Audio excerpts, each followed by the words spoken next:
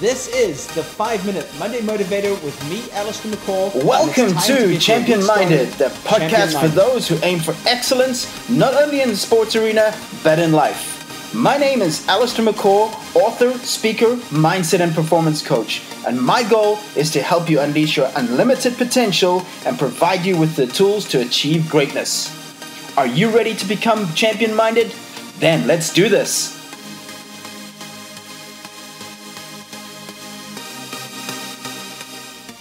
Hey everybody, welcome to the Champion Minded podcast, or welcome back to it. I'm Allistair McCall. In this episode of What It Takes, I'm talking to Vicky Williamson. Now, for some of you out there who are not too familiar with the name of Vicky Williamson, she's an elite British bobsledder and former track cyclist who specialized in the sprint disciplines. In 2013, with Rebecca James, she won the bronze medal in the team sprint at the World Track Championships. She also had a extremely successful junior career. In 2011 at the Junior Track World Championships in Moscow, she won a silver in the 500-meter time trial, a bronze in the sprint, and came fifth in the Karen. She made her senior debut, world debut, very shortly after and won a bronze medal, as I mentioned, with Rebecca James, in the team sprint at the 2013 World Track Championships in Minsk, Belarus. She is 26, but will be actually turning 27 in a few days' time on the 15th of September. So let's make sure we wish her a happy birthday. Definitely one of the main reasons why I wanted to get Vicky onto the podcast. It is because she is someone that's overcome adversity. She had an horrific accident back in 2016 in Rotterdam. That was the 6 days of Rotterdam, or as they say in Dutch, de 6 daagse van Rotterdam. She was involved in a collision with another rider and ended up with a broken neck and back, dislocating her pelvis and slipping a disc in her neck. It looked like obviously her career was done. And this is just a fascinating story of courage, of willpower, of discipline, dedication. Obviously, she's been able to get herself back to a very, very high level. As I mentioned, she's now elite bobsledder going for the Olympics in 2022. And also, as I said, she was an elite track cyclist. Also, something very, very fascinating is that she wasn't even a cyclist to start off with. She was actually in track and field and was invited to do some tests with a cycling team. They found out that she had the goods. 2 years later, she's in the world stage. It's just a fascinating story, guys, because you know me. I'm all about performance. I've studied so many athletes and environments around the world. And when I came across Vicky on Twitter, I just thought to myself, I have to get her on the podcast. Such a fascinating story. Like I said, someone that's been an elite in two sports, track cycling and bobsled, which is amazing. You'll hear from this podcast just how dedicated she is, how disciplined she is, a little bit about her background, how she was brought up as well, her relationship with her parents. And so much more. Again, you know, fascinating. Here's somebody that broke their back and their neck, and they're back at the top level. You know, speaking to Vicky in this podcast, she reminded me of one of my favorite quotes. It's by Booker T. Washington. It goes like this: "Success is to be measured not so much by the position that one has reached in life as by the obstacles which they have overcome." Guys, she's champion-minded. This is Vicky Williamson. Enjoy. Vicky, welcome to the Champion Minded podcast. Hi, how are you? I'm good, thanks. I think you've had an eventful day already, right? Yes, I have. So I'm in the middle of a house move, and I just went over to the neighbour's house basically to use his Wi-Fi, and the alarm went off and I didn't know his code, so the police could pitch up at any point. Hopefully not, though. All right, okay, so if we hear something going on in the background, we know you're in trouble, so... Yeah, if I get dragged away, that might be why. First off, how have things been in the last few months with the COVID and your training and everything? How's that gone for you? It's actually not been too bad, to be fair. Obviously, it could have been better, but equally, it could have been a lot worse. A company actually sent me out some weights on loan at kind of week 4 or 5 in lockdown. So I actually only had a few weeks with no weights, so that was actually quite a positive. Managed to find a relatively flat field as well just down the road, because obviously athletics tracks and stuff were closed. Mm-hmm. So No, it was hard work, but at the same time, I was one of the fortunate athletes to have access to sort of weights, so I could get my strength training done. So I was very lucky. Yeah, it's been a challenging time for many athletes. So still is. Are the gyms open there in the UK yet? Yeah, they are. So gyms opened, oh God, about 4 or 5 weeks ago, maybe. But basically, they're just kind of, still using social distance measures. And at the CrossFit gym, which I train at, you have to book an open gym slot. So it's just a case of, being organised and working out, when you want to train and stuff, and making sure that gets booked. But all the equipment's free to use. It's just you have to wipe everything down, I guess. Yeah. So yeah, everything's back to normal nearly. So everything's back to normal, but it's not. Yeah, well, the new normal, the clean normal, the OCD normal. Exactly. Yeah, exactly. So anyway, Vicky, let's go back in time to where and when it all started for you in sports. So I started athletics, I would say, kind of at the county club, City of Norwich Athletics Club, at maybe 12, 13 years old. And at that point, I kind of started doing sprint hurdles. So this was, I guess, where my sporting sort of passion first developed. I mean, even in primary school and stuff, I was always super competitive on sports day, and was, a clear 10, 15 meters ahead of everyone else. So yeah, I could finally join the athletics club at 13, and then that was where I guess I fell in love with hurdles, really, and that was my first kind of taste of sport. I travelled around with the team, kind of doing leagues and stuff over the summers. I ended up with 2 English schools medals and a national indoor medal. So yeah, I was quite good at the time for my age. And yeah, in high school, I did lots of sports, as I'm sure a lot of now professional sports people would agree. I think everyone starts off kind of doing a little bit of everything. So I had the athletics on sort of in the background, but then I also did some county level netball, and then I actually trialed out for the lacrosse team. Okay. I know that's quite big in the States, isn't it? Yeah, in some universities, yeah, it is. So yeah, basically, I fell in love with lacrosse, which we played at my high school, and actually got onto the England team for lacrosse, which was quite interesting. But then, obviously, then came the big transfer to cycling, and basically, I got picked up by a talent ID program. Someone from my athletics club basically saw online that they were looking for powerful female athletes, which is actually pretty rare in the UK. I think I would quite confidently say that a lot more women, especially back then. I think the trend is changing now, but I think a lot more women did more endurance sports as opposed to the high power and explosive sports. So yeah, basically went down to up to Manchester to get tested back in 2009. So before we go there, I want to go back and. First of all, so did you only start sports at 12, 13, or had you already started like before that? Because that's pretty late for obviously a professional athlete to start sports. Usually you hear it's like 7, 8. Did you do a few things before then? I guess before, I think 11 or 12, or I think 12 might have been the age that you were allowed to join the athletics club. I think you had to be... Okay. There was sort of you had to be 12 or 13. But I mean, before that, I actually forgot to mention, I played golf. Okay. So my family's full of golfers. So my sister's actually on a scholarship at Florida State University for golf at the minute. Well, she's close to me then, so.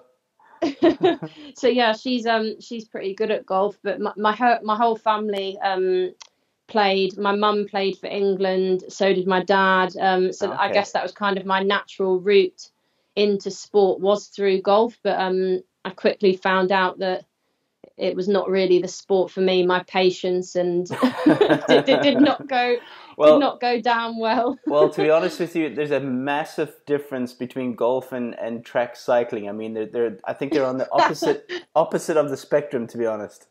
So yeah, that was I kind of, it was clear that I wanted to run really. I think even in primary school I loved sports day, and I just loved speed stuff and quick sports. So again, when I joined the athletics club, that was, I had sort of run and stuff before and had played golf. I actually did a bit of taekwondo as well, believe it or not. It's another thing in there. Wow.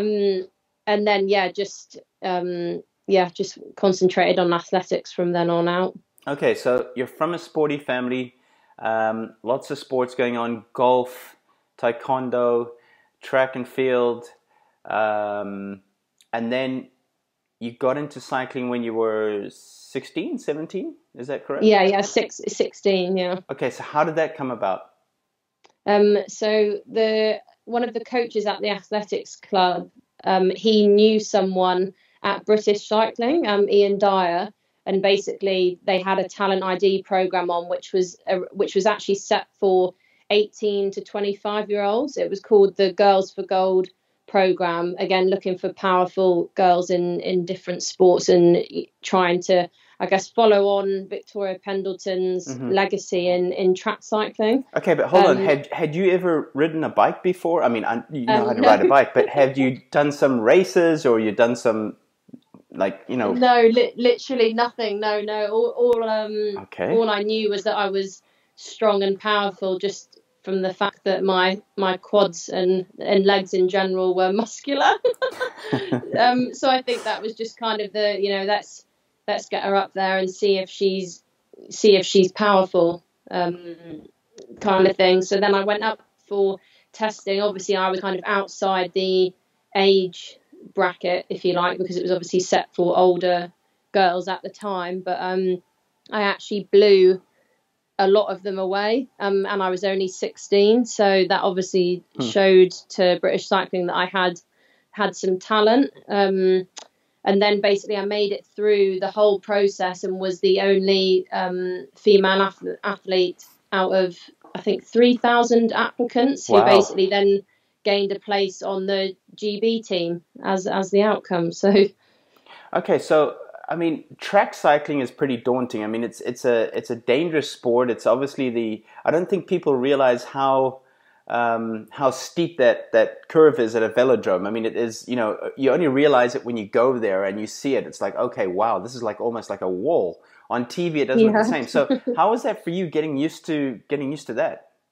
That was quite difficult, and it did take some time because, like you say, on television it looks flat, and even the steepest tracks in the world, you can, even later on in my career towards the end, I'd still be, a bit twitchy riding around the top, and then when you watch it back on the TV or the on video feedback, it doesn't make sense. It looks flat. I think again I had really good coaches behind me. At the time when I first got on the program was Jan van Eyden, who had come over from the German team. He was world champion. He was very skilled.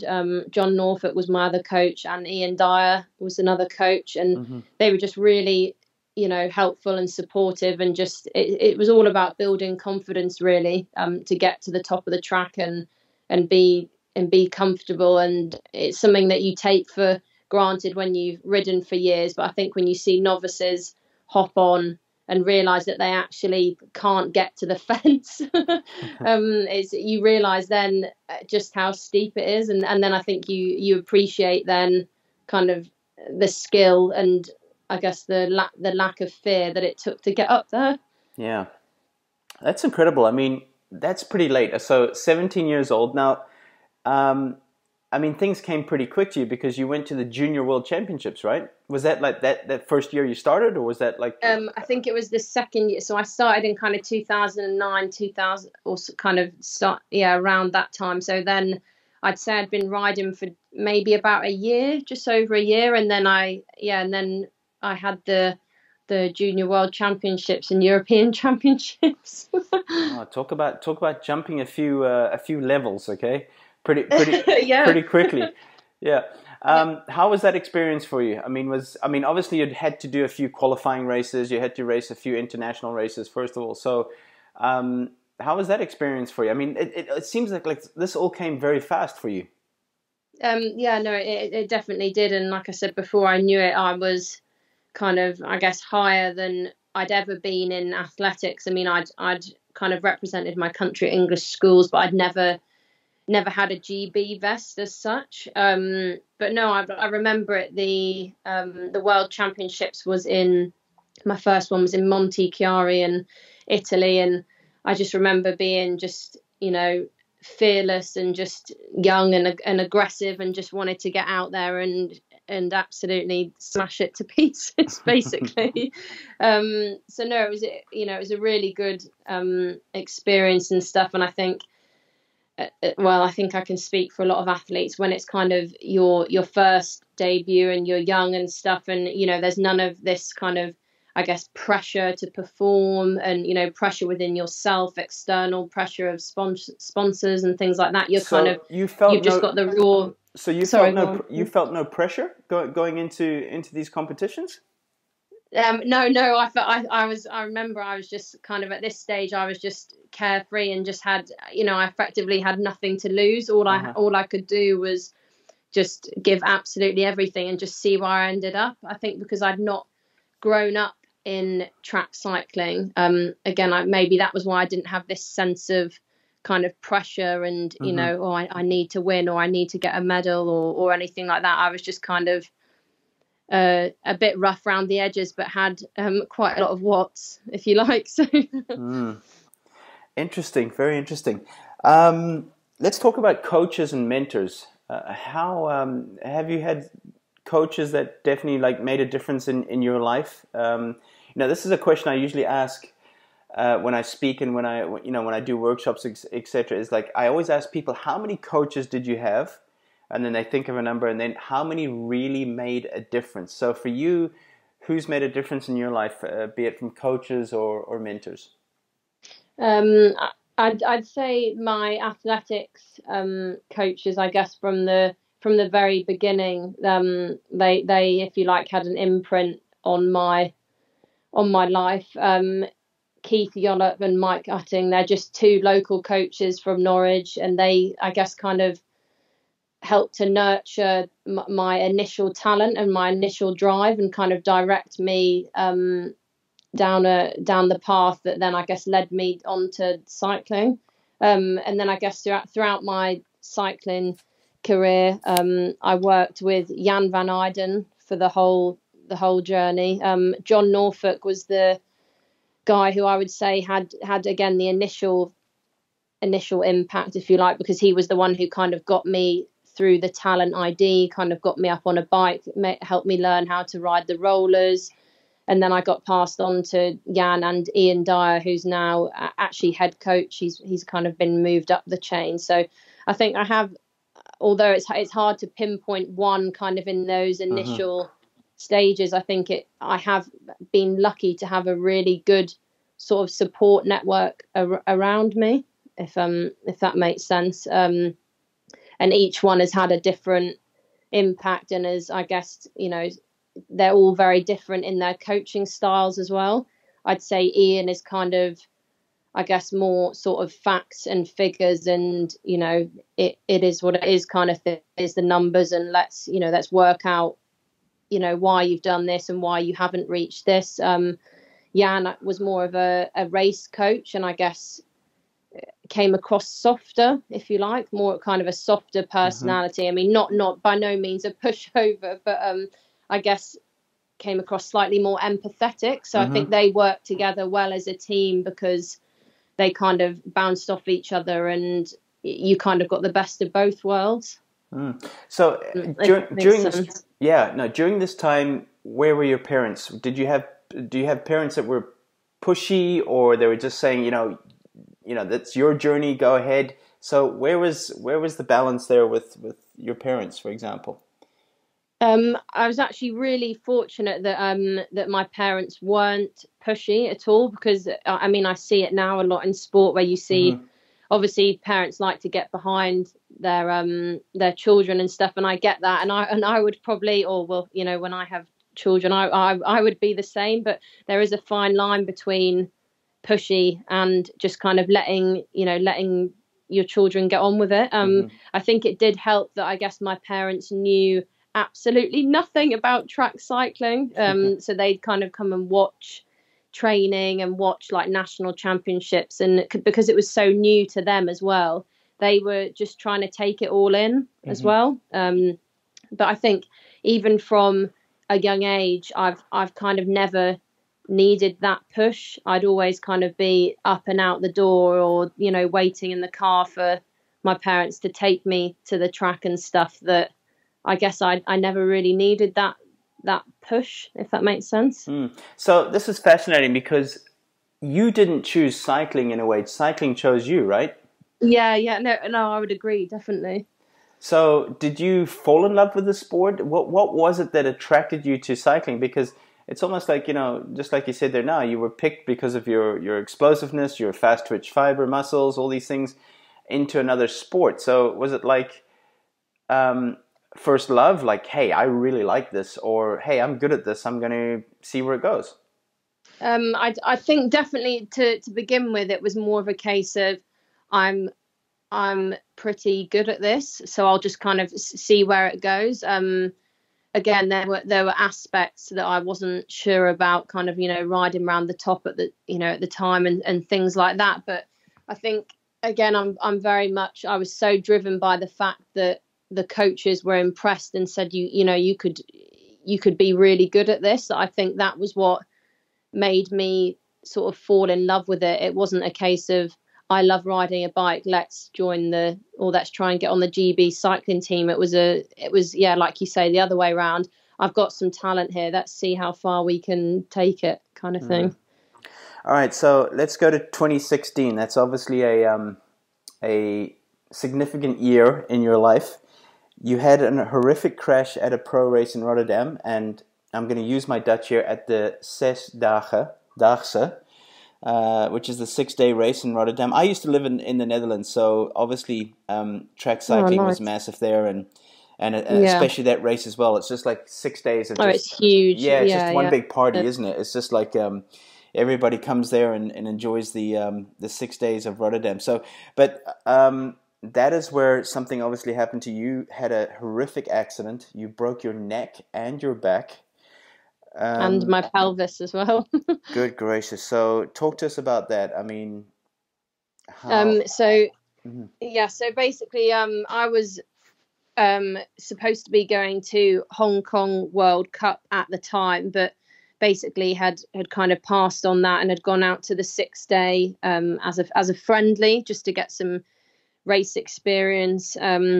My form was the best it's ever been. I was literally on the form of my life. And then came up against Alice Lickley from the Netherlands in the final. And unfortunately, we collided as I was going to overtake her out of the last bend. And she kind of lost control and, got, I guess, entangled with me. And then we basically both drove right up to the fence, crashed into the fence, and then that was kind of that was the end, basically.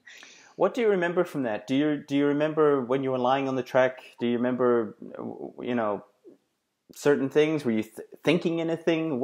Explain to us that moment, or the moments after the accident. I guess I was really lucky that I didn't remember anything. I guess lucky would be the lucky in both aspects, that I'm kind of here today, and lucky that I don't remember anything. So the last thing I remembered was holding on to the barrier in the middle, kind of just before we rolled up, and basically a German guy was, oh, do you want some beer? Do you want some beer? I was like, no, it's okay, thanks. I'm about to race, kind of thing. So that was the last thing I remember. And then after that, it was kind of my eyes opening and closing as I was getting wheeled into hospital. And actually at the time, I don't know what painkillers and stuff I was on, but I don't think that nobody knew the extent to my injuries as well. And I remember asking the girl who was with me to take a picture of me, because I for some reason I was finding it funny at the time. I said, oh, just take a picture of me. So I've got a picture of kind of on my phone of, I guess, like blood all around my head, and I've got a thumbs up. And obviously at this stage, I think they thought I'd only broken a few ribs, and then it was obviously quite evident as the time went on that it was actually quite serious. So wow. Okay, so you get the diagnosis, doctors tell you that you've broken your neck, your back, your pelvis, you're lying in hospital. What are you thinking? So the first few days I was not really with it. I was just, passed out. Basically, I was high on fentanyl, which is 10 times stronger than morphine. So it's pretty strong. But I think when it hit home, I guess, as to the extent of the injuries was when the British cycling team doctor flew out on, I think it was about day 2 or 3 maybe. And basically he said to me, we're going to have to, I want to address this now. The Rio Olympics is not going to happen. And, I remember thinking at the time, obviously I was devastated. I remember was in the hospital room with my mum and my partner at the time. And I just remember just being absolutely devastated and just almost in disbelief. And I remember thinking, the Games is 6 months away. It's fine. I can get back. And I kind of, again, I don't think I realised how bad the injuries were at this point. I was I was in denial that I was going to make it to the Olympic Games in 6 months. But I guess that's the attitude that I've always had. And it was, it was just that unfortunately this time that I was wrong and I wasn't going to make the Games. So obviously, I mean, with what happened, was there doubt in your mind that you'd ever return to cycling, or were you just with that determined attitude and mindset that I'm going to get back to this no matter what? I mean, there were times when it was tough. Don't get me wrong, especially in the initial stages, and even during rehab. When I was kind of trying to rebuild my body, but never did I doubt that I would get back. Like I knew that, it was going to take time. And I think I didn't realize how long that it was going to take. It was only, I guess, once I, fully started my rehab and things that I realized, this is going to be long haul. But no, it was never a question of, am I going to make it back? It was always just when for me. Although that sounds crazy, but How was the period of the rehabilitation and getting back to obviously the level that you're at? How was that period for you? That was super hard. So initially I was kind of I laid flat in hospital for, 4.5 weeks. And then it was kind of a case of getting up and learning to walk again. And then it was, once I was out and at home, it was a case of I was only allowed to, not use the frame for maybe half an hour a day. And then I kind of started aqua therapy or hydrotherapy, at the hospital. And the actual initial stage of, I guess, getting used to my new body and my new pelvis was quite hard. That I wasn't actually allowed to exercise for, I think it was just over a year, because I had so much bone graft put into my back and pelvis that it basically had to heal. So for the first just over a year, I couldn't really do any exercise other than walking. So obviously that was super frustrating for me, and it was something that I just had to get used to. And then I began my, I guess, rehab journey from normal person back to elite athlete. I began that in May 2017 and then joined the team up at British Cycling back in January 2018. So I had a good 9-10 months at the intensive rehab unit in London, which was a Monday to Friday centre. They only had 3 athletes in per week. Sometimes they'd only have 2, or I think on a couple of occasions it was only me. So there's, I guess, a team of 8 to 10 people working solely on those 3 athletes who have basically had really bad injuries. And it's a centre that's basically designed to fast-paced or, get people back to their national governing bodies as quickly as possible. And still to this day, I solely hold everyone in that team responsible for for where I am today, really. Oh, okay. So let's move forward. 2019, you make a shift to bobsleigh. Now, I mean, I find this fascinating. So, was it that you'd had enough of cycling and you wanted a new challenge, or was it maybe you wanted to go to the Winter Olympics? So, tell us how that came about. How did you get into bobsleigh and why? So basically, we obviously at this stage, Tokyo hadn't been delayed a year. Tokyo was obviously supposed to be, 2020. And I think I was getting to the stage where my back was just not in a good way at all. I had a race in September, and in last September, so 2019. And basically that was kind of my last chance to, I guess, lay down some more qualification points for Tokyo. 3 weeks out from that race, I had spinal injections because my back had just completely given way. We'd been on a training camp and it was just a mixture of everything, kind of being bent over in that aggressive position that we have to ride on, on the velodrome and heavy weights, and it just had enough. So naturally I, still went to the Poland Grand Prix with the hope to perform, but I'd effectively sat on my backside for 10 days prior to that, having had 3 or 4 injections. So I was just proud of myself really for getting up and, still giving it a go. But obviously I wasn't where I needed to be. So then it was a case of coming back and sitting down with the coaches and, I think given the time frame and what was required and kind of the state that my body was in, I think it was just a decision that needed to be made. And I think, I'd spent a long time getting back to, I guess, being able to ride the velodrome, and then just over a year of kind of competing and riding and stuff. And, it was in the back of my mind, it was a bit like, I felt like I've not been quite good enough for, a few years now, that it was just, I wanted to try something new. So basically, I was really lucky that I stumbled across the fact that the GB bobsleigh driver, Misha McNeil, was looking for brake women. And I remember seeing the kind of the talent ID stuff that she'd tweeted about back in July, just that she was looking for strong, powerful brake women. And I thought, oh, okay. So explain to us what a brake woman is. So basically, for the women, there's 2 people in the bobsleigh. So there's the driver, and then you have the brake woman, who basically is responsible for, I guess, half of the push off the block, and is basically just a 6-second flat out sprint pushing a 180 kilo sled. And then it's a case of, once you're in, trying to stay as still as possible, bent over in the back of the sled. And then, you're kind of, your life is in the driver's hands then. And then when you get to the end, it's a case of just waiting for the call off the driver and doing, as the job title says, pulling on the brakes as the brake woman. So, so I mean, by the sounds of it, there's definitely a need for speed for you, Vicky. Yes, there is.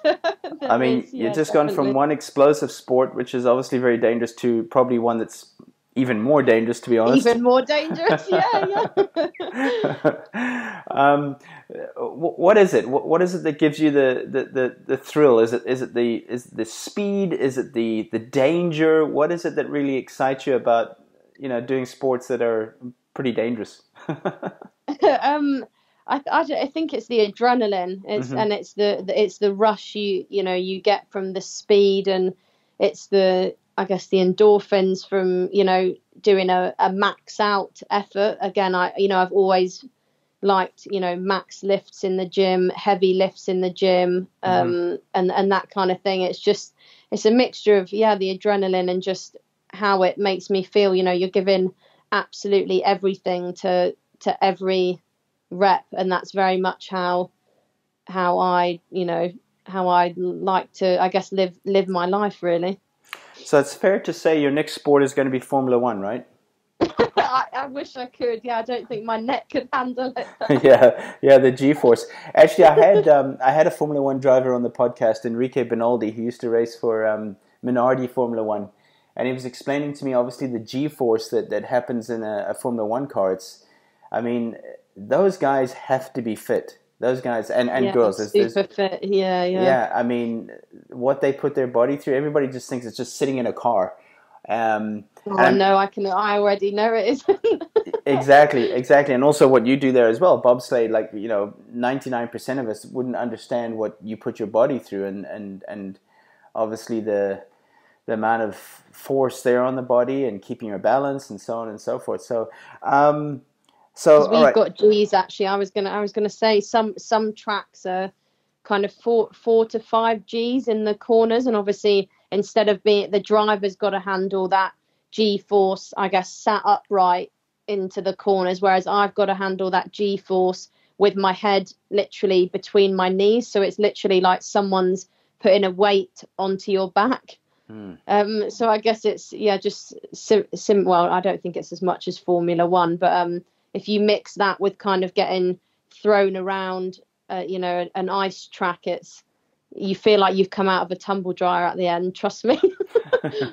So in the UK, are there actual bobsleigh courses, or I don't know what you call them? What do you call them? Tracks, courses? Tracks. No, okay. There isn't any full-on tracks. We've obviously, there's the funding isn't great for winter sports in the UK, but there is a push track which is located at Bath University, which bobsleigh and skeleton and luge can use in the UK. So that's literally just an athletics track, I guess, that they've kind of built in a massive hill, like a sort of roller coaster system, if you like. So everyone can practice their starts with the bobsleighs. They're kind of put into the runners, and then you push down the hill, jump in, and then it slows down with the system at the top, and then you get flown back up. So that's kind of as close to bobsleigh as we get in this country. So the facilities aren't great, but we're not bad considering the resources that we have. Yeah, so that's a good question. Who are the powerhouse countries in bobsleigh? Who are the dominant ones? I would say the Germans are kind of very much I don't know what you would call it, the kings and queens of the front runners. Bobsleigh. They kind of obviously I've only done a season, but I noticed that they were kind of consistently cleaning up at the World Cups, World Championships. The American girls, there's Kaylee Humphreys. She's pretty good as well. She actually won the women's world champ. So I think between the Germans and the female Americans anyway, the men's is a bit more of an open ball game, but the women are very good from America. Okay, so explain to me what makes a good bobslayer.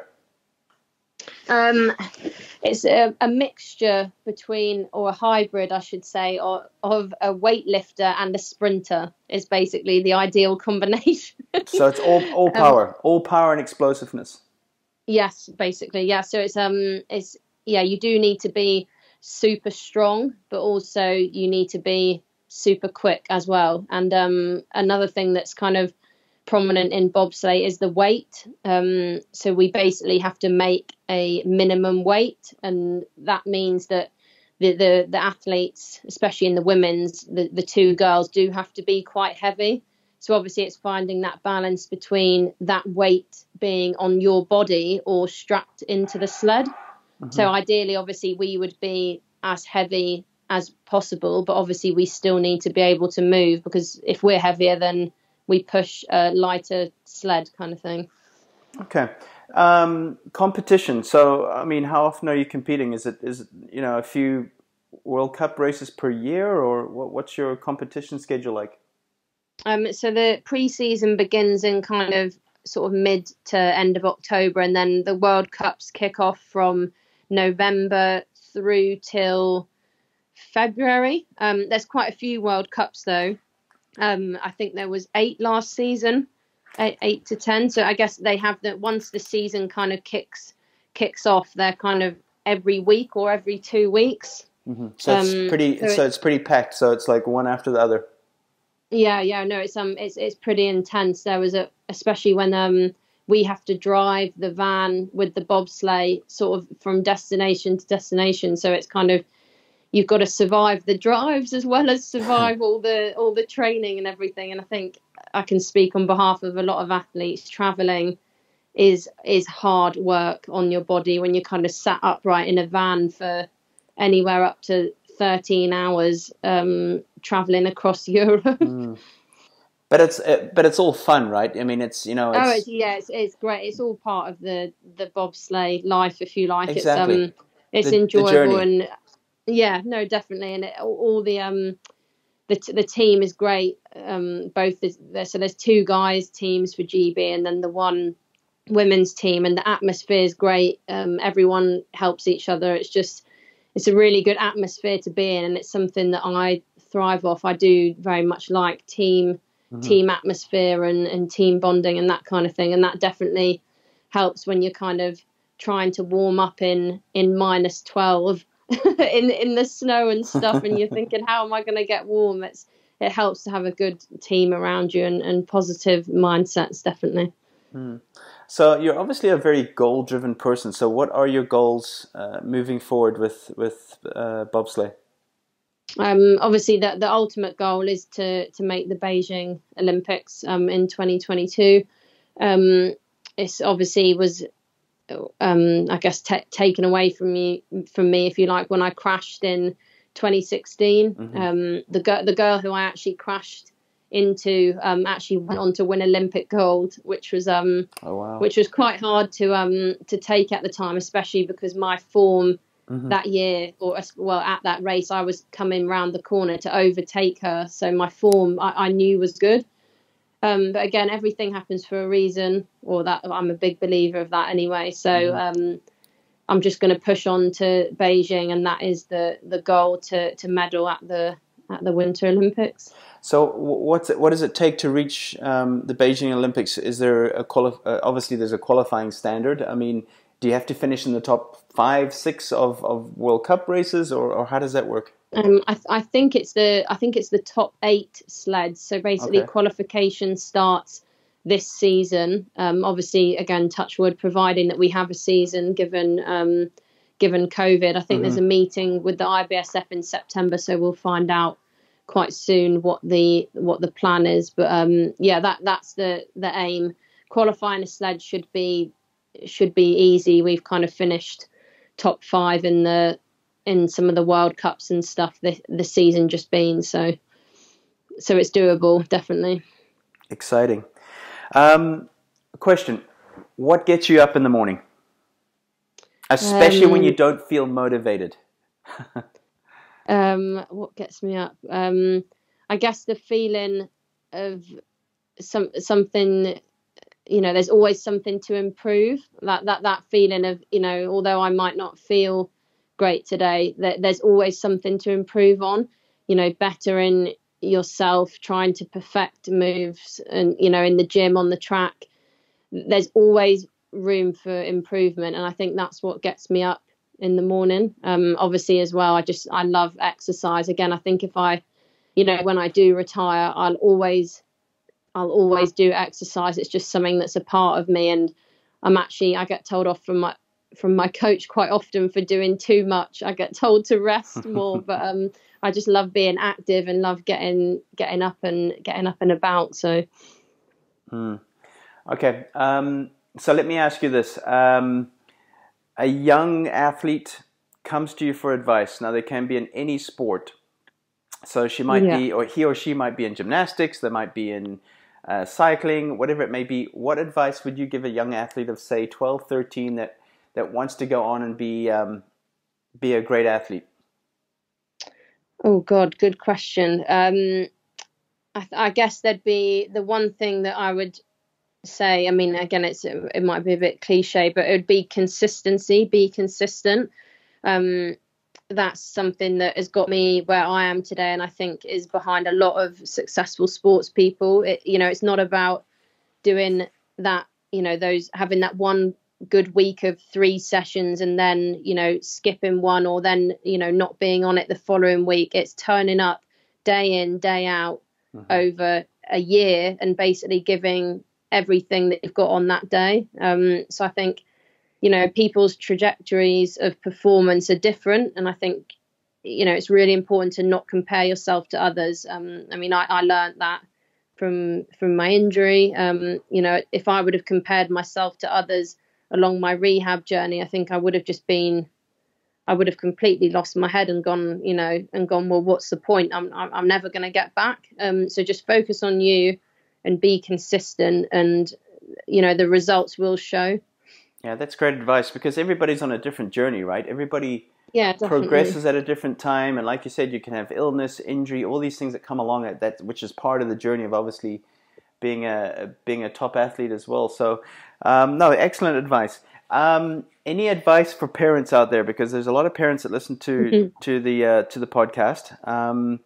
What advice would you have for sports parents? Because obviously you've been around a lot of sports. You've probably witnessed a lot of parents at sports events. What advice would you give parents right now who have a kid or kids in sport? I guess, be supportive, as I'm sure all the sporting parents out there are. I think especially in the early years, it's difficult for kids to get their head around kind of the highs and lows, the winning, the losing, the injuries, things like that. So I think it's just about parents understanding, I guess, the vibes that they're getting off their child, and just supporting them, whatever the outcome, be it win or lose. Also, I think if there are times when they don't want to go to training or they don't want to get up, I don't think there's anything wrong with giving them a little bit of a nudge, because although I say bucket of water maybe not that much of a nudge, but maybe just a quick word, just to say, you're racing in 4 weeks, come on, let's get this session done, kind of thing.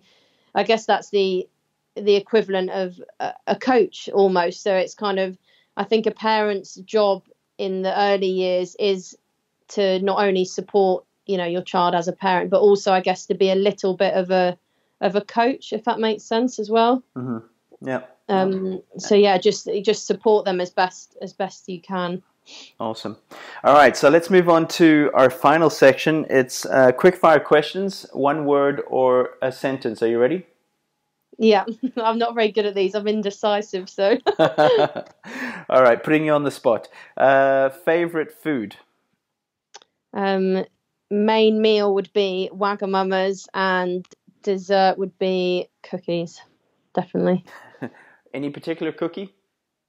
Chocolate. The more chocolate, the better. Triple chocolate, quadruple chocolate. What is your reward meal or treat after a good race? What is your go-to? I mean, I remember I competed in world championships in duathlon. I did 5 world championships, and I know this sounds very plain, but there was nothing more I wanted than a Coca-Cola. Oh no, I was gonna say, honestly, a Diet Coke after you've had a race, it just it's really good. I remember. I would agree. Yeah. I would be in the middle of I raced European championships, I raced world championships. I would be in the middle of a race thinking about, I can't wait to get to the finish line, to actually the sound of that Coke, opening it like that.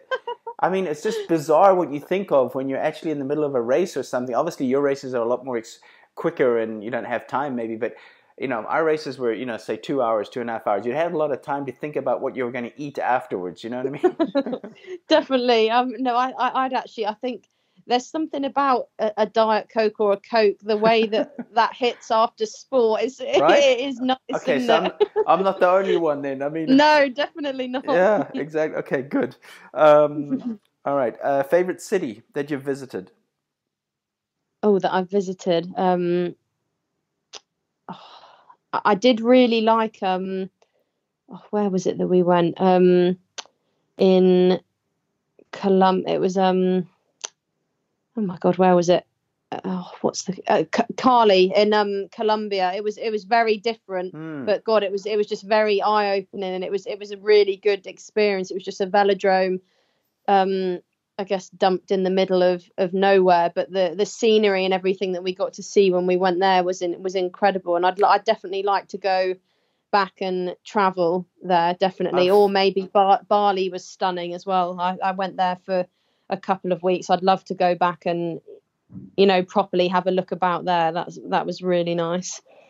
So, I mean, I've heard a lot about Colombia. I'd love to go to Colombia. Obviously, Cali is not at altitude, is it? I know Bogota is a very high altitude. I think Cali is a little bit, because I think we flew into Bogota and then got another flight over to Cali. I think the velodrome is a little bit at altitude, but not massively. All right, favorite hobby? This is bad, but can cleaning be considered a hobby? Absolutely, and it's exercise too. On it, I'm terrible. I have got, not, I wouldn't say I'm kind of OCD, but I do like everything to be clean. So there's nothing better than doing like a proper deep clean. So Vicky, I think it's a bad habit. But Vicky, here's the news. I think you are OCD. So there you go. So cleaning, I would say. Would you describe yourself as a perfectionist? Oh, definitely, yeah. That's that's definitely one of the commonalities I've picked up with a lot of world-class athletes, is that they are perfectionists or they're near perfectionists, and I think you do have to have that in you, because it's definitely it's just striving to be better every day. It's just like, that is not good enough, I need to be better. That is not good enough, I need to be better. You know, it's just that constant, constant pushing. Favorite music or band or singer, either one? R&B, definitely. I am a partial to a bit of country music, actually. I do like some, but I'd say predominantly, R&B vibes. Okay. Favorite movie? Quite a recent one, actually. It's called Gone Girl. I don't know if you've seen it. I've heard of it. It's just, I remember the first time I watched it, it was just, it's got such a big twist in it that you just don't see coming. And every time I watch it, I'm like, yes. Favorite actor and actress? Oh, actor. I do really like Mark Wahlberg. I think he's really good. Mm-hmm. Female actress. Who would I say? Oh God, I can't decide. There's so many. I'm trying to think of all the films that I like. There's two. I can't pinpoint one. There's too many. Mark Wahlberg is. You're too young to remember this, but growing up as a teenager, there was a group called New Kids on the Block. Have you ever heard of them? I've heard of that. Yeah, no, I have. Yeah. They were one of the first boy bands before, obviously, NSYNC and Backstreet Boys and so on and so forth. But wow, was he in that? I think. Well, his brother was Donnie Wahlberg. So Donnie Wahlberg, obviously the brother of Mark, he was the first one who was actually famous in the family, and then I think Mark came along later. But look it up. They've actually got some. Yeah, I will. It's actually some really, really cool music. But the Wahlbergs are they now obviously own that hamburger chain here in America. Yeah, I was going to say, they've just really opened a few of those in the UK. I think there's one in London, in Covent Garden. Yeah, there we go. I'm yet to go. I mean, it's a pretty cool name, right? The Wahlburgers. Yeah, it is. All right, favorite book or book you're reading right now? Anyone? Is one of the it's called The Subtle Art of Not Giving a. Mm-hmm. It's basically what it is. Gotcha. I just think it's just really good, and I think it's easy to pick up, and you don't have to kind of read it from the start. You can delve in halfway through, or if you just having a bad day or something, it's just good to have a flick through. I think it's a really good read. So anyone who's not read it, I'd definitely get your hands on it. Mark Manson, right? Yes, that's it. Yeah, that's the one. Okay. Yeah. All right. Favorite male athlete, past or present? I would say difficult again. Chris Hoy is definitely one of them. It has to be. I was going to say it just before, I mean, honestly, he's just, I cannot, obviously I did, I'm maybe biased because I am, did do track cycling sure. for 9 years, but honestly, he is the nicest person on and off the track. He seems it. He really is genuine, and I think that's what I love about him. He's a hard worker. He's an animal on the track, but the second he steps off the track, he's just a nice person, and I think I swear by that even today. I don't think you don't have to be aggressive and competitive kind of all the time. You can be a nice person as well. You don't have to be, I don't know, not, I don't know if nasty is the word, but I just, having trained with him for so long, you can see why the public love him as much as they do, because he's just so nice, and he's pretty good at riding a bike as well. Yeah, I'd say. I mean, I actually listened to an interview of him like 2 weeks ago, so funny you should bring that up. But, I'm writing my next book, and one of the things I wrote about was there's nothing more attractive than somebody who's made it, or who's been, let's call it famous or whatever, and they're just they're just a really nice person as well. Yeah, honestly. It's so nice. It takes it to another level, right? I mean, I haven't met David Beckham, I haven't met Chris Hoy, but they, I mean, okay, let's go Beckham level. He can't, or Roger Federer. I've met Roger Federer, but they can't go anywhere without being recognized. But they're just always nice to people, have time for people. I've been in Dubai, and I've been certain places on obviously the tennis tour, and Roger Federer has been there as well, and I've never seen him once not turn down a photo or smile or speak to people.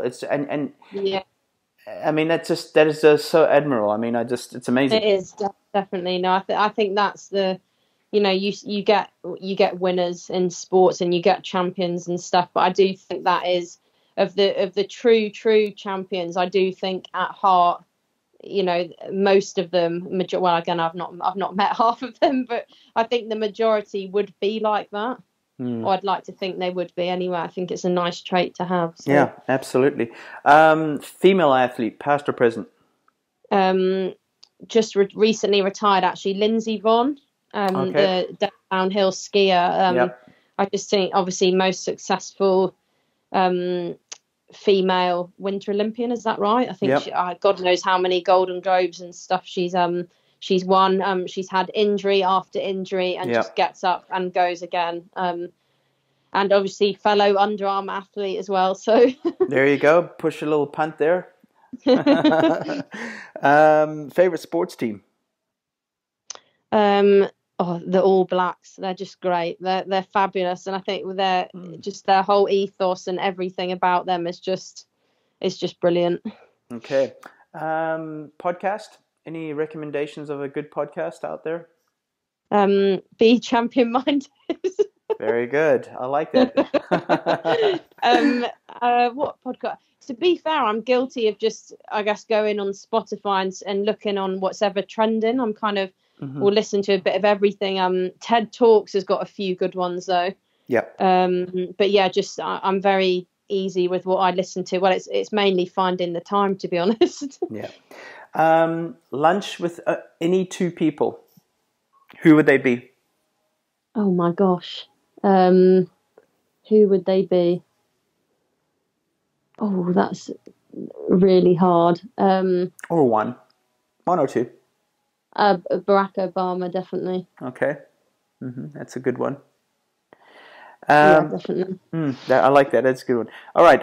Final question, or actually, final question in this section. If you could describe yourself in 3 words, what would they be?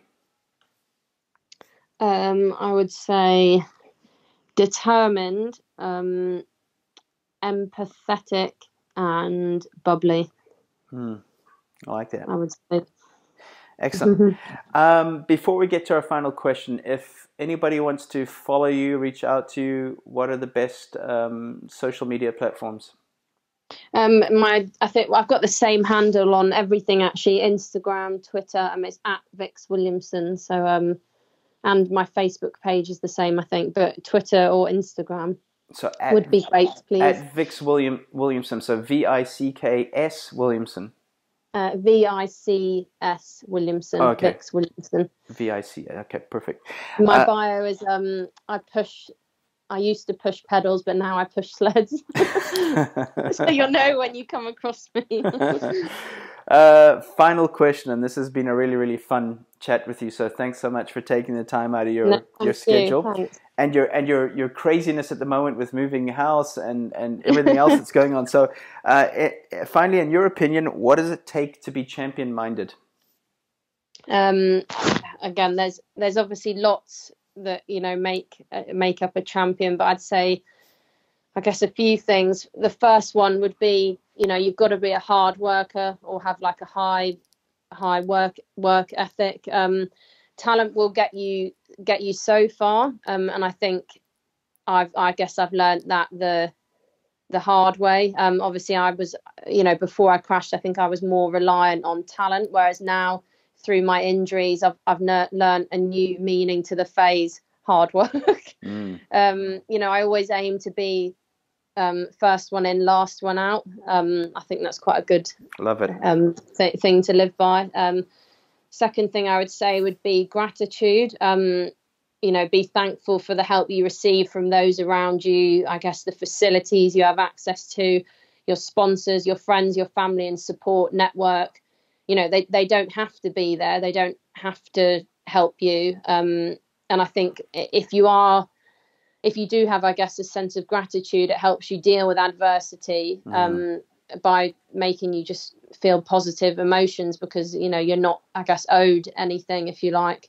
And the third one I would say would be motivation. Obviously, I think you can't force the desire to want to train and to want to better yourself. I think you've got to have that from within, and I think that comes from when you're really enjoying what you're doing. Don't get me wrong, again, there's sessions that I hate and there's times when I'm like, oh god, I really don't want to do this, but the difference is I do it and then I feel better after I've done it because that's another session in the bag where I'm improving it, or I guess improving one of my weaknesses. So definitely the motivations to succeed has got to be there as well. So I could go on and on. There's countless traits.